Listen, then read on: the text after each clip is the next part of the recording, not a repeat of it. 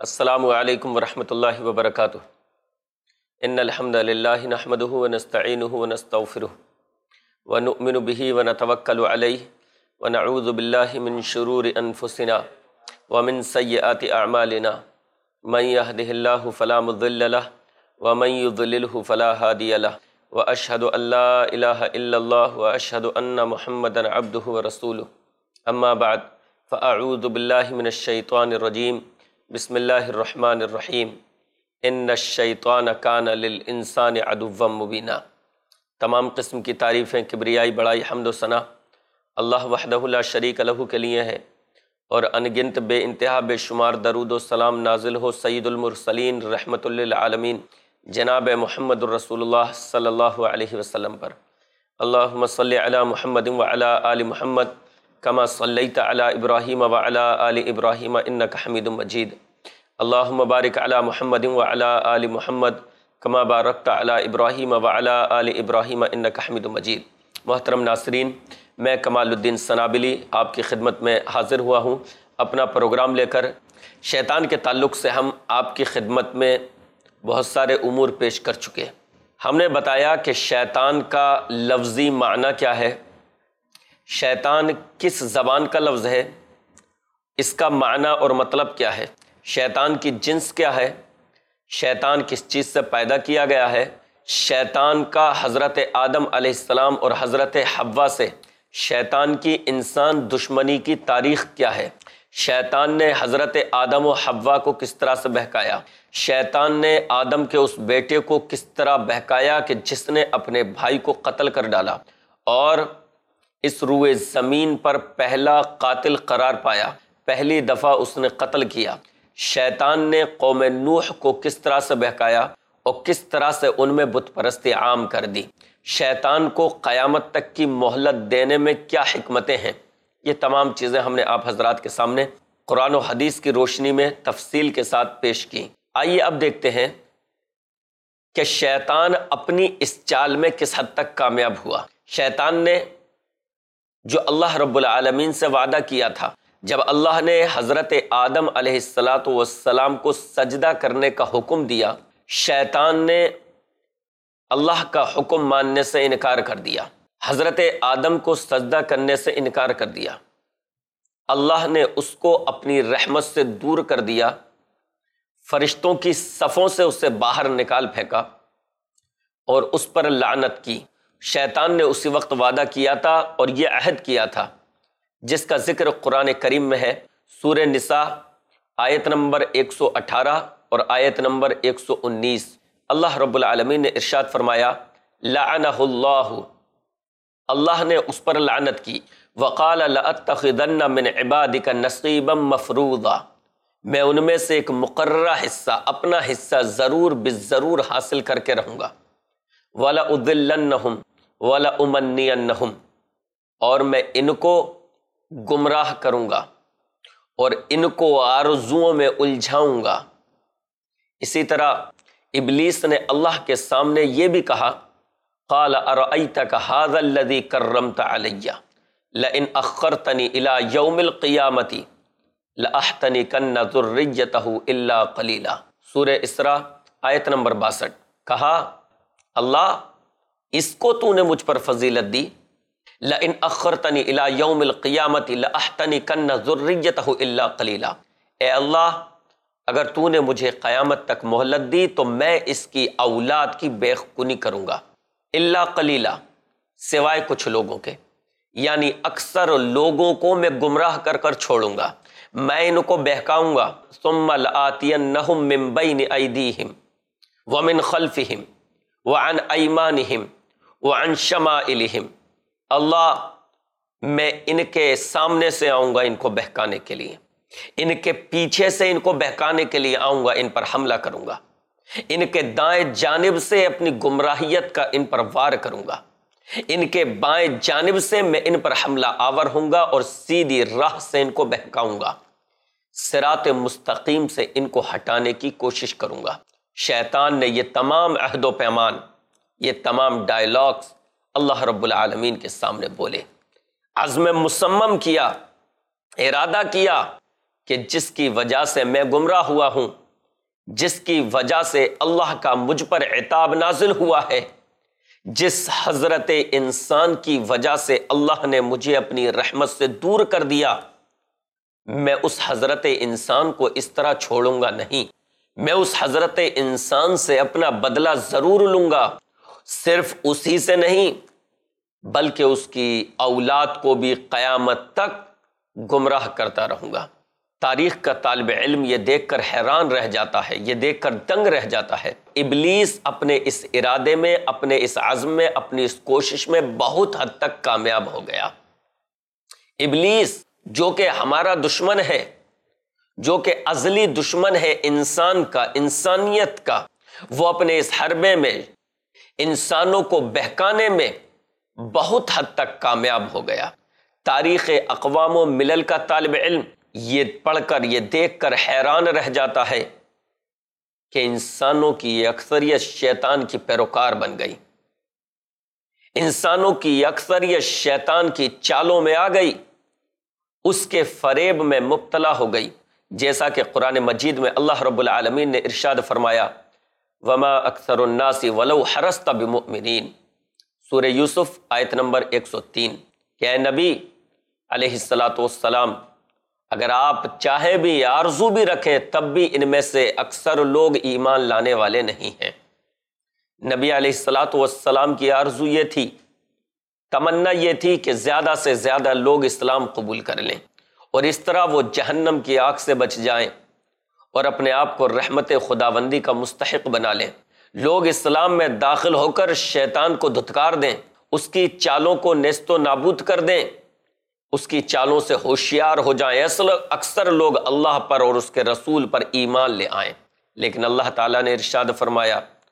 کہ اے نبی اگر آپ آرزو بھی رکھیں تب بھی ان میں سے اکثر لوگ ایمان لانے والے نہیں۔ اس سے پتہ یہ چلا کہ شیطان اپنے ارادے میں بہت حد تک کامیاب ہو گیا، اس نے اکثریت کو ایمان لانے سے روک لیا۔ اسی طرح اللہ نے قرآن مجید میں دوسری جگہ ارشاد فرمایا ثم ارسلنا رسلنا تترا، پھر ہم نے پے در پہ اپنے رسولوں کو بھیجا۔ کیوں بھیجا؟ رسولوں کو بھیجنے کا مقصد کیا تھا اللہ کا؟ اللہ نے رسولوں کے بھیجنے کا مقصد بیان کیا وما ارسلنا من رسول الا لیطاع باذن اللہ، کہ ہم نے جو بھی رسول بھیجا ہے وہ صرف اس وجہ سے تاکہ اللہ کے حکم سے، اللہ کی اجازت سے اس کی اطاعت کی جائے۔ تو اللہ نے فرمایا ثم ارسلنا رسلنا تترا، پھر ہم نے پے در پہ اپنے رسولوں کو بھیجا۔ لیکن معاملہ کیا ہوا انسانوں کا کہ ہم نے پے در پہ رسولوں کو بھیجا۔ کیوں بھیجا؟ انسانوں کی رہنمائی کے لیے، تاکہ وہ لوگوں کو اندھیرے سے نکالے روشنی کی طرف، تاکہ وہ لوگوں کو ہدایت یافتہ بنائیں، تاکہ وہ لوگوں کو صراط مستقیم دکھائیں، تاکہ وہ لوگوں کو شیطان کے چنگل سے بچائیں، تاکہ لوگ رسول پر ایمان لا کر ان کی اتباع اور اطاعت کر کے صراط مستقیم پر گامزن ہو جائیں۔ یہ مقصد تھا اللہ کا رسولوں کو بھیجنے کا۔ لیکن اللہ ارشاد فرماتا ہے انسانوں کی حقیقت بیان کرتے ہوئے، پہلے کی امتوں کا حال بیان کرتے ہوئے اللہ ارشاد فرماتا ہے کلما جاء امۃ رسولها کذبوہ فاتبعنا بعضهم بعضا وجعلناهم احادیث، فرمایا ان کے پاس جب بھی کوئی رسول آیا فکذبوہ، تو انہوں نے اس کو جھٹلایا۔ اللہ تو ان کی ہدایت کے لیے، ان کی رہنمائی کے لیے رسول بھیجتا، لیکن لوگوں کا حال یہ ہوا انہوں نے اس رسول کو جھٹلایا، اس کو ستایا، اس کو رسوا کیا، اس پر ایمان لانے سے انکار کیا اور اس طرح شیطان کی مرضی اور منشا کو پورا کر دیا۔ انہوں نے اس کو جھٹلایا۔ پھر ہم نے بھی پے در پہ ان تمام امتوں کو ہلاک کر دیا۔ فَأَتْبَعْنَا بَعْضَهُمْ بَعْضًا وَجَعَلْنَاهُمْ أَحَادِيث، پھر ہم نے بھی کئی امتوں کو، سابقہ امتوں کو کہ جنہوں نے رسول کو جھٹلایا تھا، ان کو تہس نہس کر دیا، ان کو ہلاک کر دیا، بلکہ حال یہ کر دیا کہ ان کو ایک افسانہ بنا دیا۔ لوگ ان کی داستانوں کو یاد کرتے رہ گئے، ان کے قصوں کو یاد کرنے لگے۔ فجعلناہم احادیث، ہم نے ان کو بھولی بسری داستان بنا دیا۔ فبعدا لقوم لا یؤمنون، جو لوگ ایمان نہیں لائے ان لوگوں کے لیے دوری ہو اللہ کی رحمت سے۔ سورہ مؤمنون آیت نمبر 44۔ اللہ نے قرآن کریم کی اس آیت میں بھی یہ واضح کیا کہ اللہ نے جن رسولوں کو انسانوں کی ہدایت اور رہنمائی کے لیے بھیجا تھا وہ انسان شیطان کے بہکاوے میں آ کر ان رسولوں کو جھٹلانے لگے۔ بلکہ اگر آپ رسولوں کی تاریخ پڑھیں، قرآن کریم کا مطالعہ کریں تو پتہ چلے گا کہ لوگوں نے رسولوں کو صرف جھٹلایا ہی نہیں بلکہ رسولوں کو ستایا بھی، ان کو برا بھلا بھی کہا، ان پر ستم بھی کیا، اور شیطان کی پیروی کرتے ہوئے ان رسولوں کو ان کی بستی سے نکلنے پر مجبور کر دیا جو رسول ان کی ہدایت اور رہنمائی کے لیے بھیجے گئے تھے۔ یہ کتنی افسوسناک بات ہے، یہ کس قدر بیجا بات ہے کہ شیطان جو کہ انسان کا اول دن سے ہی دشمن ہے، اس شیطان کے بہکاوے میں ایک قوم اپنے رسول کو بستی سے نکلنے پر مجبور کر دیتی ہے۔ شیطان جو کہ انسان کا کھلا ہوا دشمن ہے، اس کی چالوں میں آ کر، اس کے فریبوں میں آ کر قوم اپنے محسن رسول کو ستاتی ہے، ان پر اونٹ کی اوجڑی ڈالتی ہے، انہیں ان کے وطن کو چھوڑنے پر مجبور کرتی ہے، ان پر قاتلانہ حملہ کرتی ہے، ان پر تلوار اٹھاتی ہے،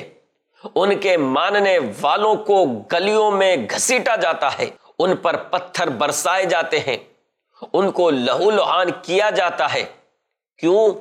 شیطان کے بہکاوے میں آ کر۔ بڑی ہی افسوسناک بات کہ شیطان نے جو گمان کیا تھا وہ اس کا گمان سچا نکلا۔ شیطان نے جو گمان کیا تھا کہ اللہ میں اکثر تعداد کو انسان کی بہکا دوں گا، بہت کم لوگ ایسے ہوں گے جو میری چالوں سے بچ پائیں گے۔ اللہ فرماتا ہے قرآن کریم میں وَلَقَدْ صَدَّقَ عَلَيْهِمْ إِبْلِيسُ ظَنَّهُ فَاتَّبَعُوهُ إِلَّا فَرِيقًا مِّنَ الْمُؤْمِنِينَ۔ سورہ سبا آیت نمبر 20 کہ ابلیس نے اپنا گمان سچ کر دکھایا۔ وَلَقَدْ صَدَّقَ عَلَيْهِمْ إِبْلِيسُ، لہٰذا لوگوں نے اس کی پیروی کی، ابلیس کی باتوں میں آ گئے، اس کے ہتھ کنڈوں کو نہیں سمجھ سکے، اس کے دکھائے ہوئے سبز باغ کی حقیقت کو نہیں سمجھ سکے۔ ابلیس نے جو مصنوعی روشنی دکھائی، اس کے پس پردہ جو گمراہیت کا اندھیرا تھا، اس اندھیرے کو نہیں بھاپ سکے اور اس کی پیروی کی۔ فَاتَّبَعُوهُ إِلَّا فَرِيقًا مِّنَ الْمُؤْمِنِينَ، سوائے کچھ مومنوں کے۔ یعنی ایسا نہیں ہے کہ تمام انسان شیطان کے بہکاوے میں آ گئے۔ جہاں انسانوں کی اکثریت نے شیطان کو اپنا دوست بنا لیا، جہاں انسانوں کی اکثریت نے شیطان کو اپنا ولی اور کارساز بنا لیا، جہاں انسانوں کی اکثریت شیطان کے پیچھے چلنے والی ہو گئی، اس کے فریب میں مبتلا ہونے والی ہو گئی، اس کی چالوں سے متاثر ہونے والی ہو گئی، اس کے قدم بقدم چلنے والی ہو گئی، اس کے نشاندہی کیے ہوئے راستے کو اختیار کرنے والی ہو گئی، جہاں انسانوں کی اکثریت صراط مستقیم سے بھٹک گئی، اللہ کی بندگی سے منہ موڑ لیا، ایک اللہ کے علاوہ ہزاروں معبود بنا لیے، رسول کو جھٹلا کر شیطان کو اپنا ہم نشی بنا لیا، شیطان کو اپنا ہم پیالہ اور ہم لقمہ بنا لیا، اس کے اشاروں پر چلنے لگے۔ وہیں ان اکثر لوگوں میں سے، دنیا کے ان لاکھوں کروڑوں انسانوں میں سے چند مومن ایسے بھی تھے، مومنوں کی ایک تعداد ایسی بھی تھی جو اگرچہ کم تھی لیکن ایسے بھی تھے کہ جنہوں نے شیطان کی ان حرکات کو، کہ جنہوں نے شیطان کی ان چالوں کو ناکام بنا دیا، جو اپنے رسول علیہ الصلاۃ والسلام پر ایمان لائے، جو اپنے اللہ کی عبادت کرتے ہیں، جو اپنے اللہ کی بندگی کرتے ہیں، جن کے لیے اللہ کی بندگی اور اللہ کی عبادت سب کچھ ہے، وہ اللہ کی بندگی سے منہ موڑ کر شیطان کو خوش نہیں کرتے، وہ اپنے رسول کی اطاعت سے منہ موڑ کر شیطانی حربے کو کامیاب نہیں کرتے۔ فَاتَّبَعُوهُ إِلَّا فَرِيقًا مِّنَ الْمُؤْمِنِينَ، دنیا کے اس اندھیرے میں سے، دنیا کی گمراہ قوموں میں سے کچھ لوگ ایسے بھی رہے کہ جنہوں نے شیطان کے حربوں کو ناکام کیا، اور آج وہ تعداد لاکھوں نہیں، کروڑوں نہیں، اربوں خربوں تک پہنچ چکی ہے کہ جنہوں نے شیطانی چالوں کو قبول نہیں کیا اور اپنے رب پر ایمان لائے، قرآن مجید پر ایمان لائے۔ لہٰذا اگر آج بھی ہم چاہتے ہیں کہ اللہ کی رحمتیں ہم پر نچھاور ہوں، اگر آج بھی ہم چاہتے ہیں کہ اللہ کی بنائی ہوئی جنت میں اللہ ہمیں داخل فرمائے اور اپنی بنائی ہوئی جہنم سے ہمیں آزادی دے اور جہنم سے ہم بچ جائیں، اللہ کے عذاب سے ہم بچ جائیں، تو ہمیں ایک اللہ رب العالمین کی بندگی اور عبادت کرنی ہوگی، جناب محمد الرسول اللہ صلی اللہ علیہ وسلم کی اطاعت اور فرما برداری کرنی ہوگی، ایک اللہ پر ایمان لانا ہوگا، اسی الہ کے سامنے جھکنا ہوگا، اسی الہ کی عبادت کرنی ہوگی، اسی الہ کو مالک و مختار سمجھنا ہوگا، اسی الہ کو اپنا بگڑی بنانا والا سمجھنا ہوگا، اسی الہ کو خوش کرنے کے لیے اپنی زندگی کے سارے جتن کرنے ہوں گے۔ اسی میں کامیابی ہے، اسی میں کامرانی ہے۔ اور جنہوں نے اس راستے کو چھوڑ کر، صراط مستقیم کو چھوڑ کر دوسری راہوں کی پیروی کی تو وہ گمراہ ہو گئے، وہ ناکام، وہ خائب و خاسر ہو گئے، وہ شیطان کے پیچھے چلے، اور شیطان انسان کا ازلی دشمن ہے، ابدی دشمن ہے، وہ انسان کے ساتھ دشمنی اس کے آخری دم تک نبھائے گا، اور بالآخر انسان کے لیے وہ یہ کوشش کرتا ہے کہ انسان پر جنت کو حرام کروا دے اور جہنم اس کا ٹھکانہ بنوا دے، اللہ کی رحمتوں سے محروم کر دے، اللہ کی نعمتوں سے محروم کر دے، اور جہنم میں اس کو داخل کروا دے اور اللہ کے عذاب میں اس کو مبتلا کر دے۔ ناظرین، یہ تو ہوئی یہ بات کہ شیطان اپنے حربوں میں کہاں تک کامیاب ہوا، شیطان نے جو وعدے کیے تھے، جو عزم مصمم کیے تھے، وہ اس میں کہاں تک کامیاب ہوا۔ آئیے اب ایک اور چیز پر روشنی ڈالیں کہ جب ہم آدم سے لے کر اب تک کی تاریخ دیکھتے ہیں اور قوموں کا مطالعہ کرتے ہیں اور آج کے زمانے کا بھی مطالعہ کرتے ہیں، تو ہم کو پتہ چلتا ہے کہ اکثریت گمراہ ہے، انسانوں کی اکثریت شیطان کی پیروکار بن چکی ہے، شیطان کو اپنا ہمنشیں اور اپنا دوست بنا چکی ہے اور شیطانی کاموں میں ملوث ہو چکی ہے۔ تو ذہن میں ایک چیز آ سکتی ہے کہ جب اتنے لوگ ایک راہ پر چل رہے ہیں تو وہ غلط نہیں ہو سکتے، یہ جو صراط مستقیم پر چلنے والا دنیا کی اس آبادی کے مقابلے میں ایک چھوٹا سا گروہ ہے، یہ حق پر کیسے ہو سکتا ہے؟ اگر یہ راستہ حق والا راستہ ہوتا تو اکثریت کو اس راستے پر چلنا چاہیے تھا۔ لیکن ناظرین، اس غلط فہمی کو اپنے ذہن و دماغ سے نکال دیجئے، کیونکہ اللہ رب العالمین کے میزان میں حق اور ناحق کا فیصلہ کم اور زیادہ سے نہیں ہوتا، اکثریت اور اقلیت کے حساب سے نہیں ہوتا کہ جدھر اکثریت ہو وہ حق پر ہے اور جدھر اقلیت ہو وہ ناحق ہے، نہیں، بلکہ اللہ کے یہاں اللہ کی میزان میں اہمیت جو ہوتی ہے حق اور باطل کی ہوتی ہے۔ حق کو فالو کرنا، حق پر چلنے والا چاہے ایک ہی شخص ہو، اللہ کے یہاں اس کی اہمیت ہے،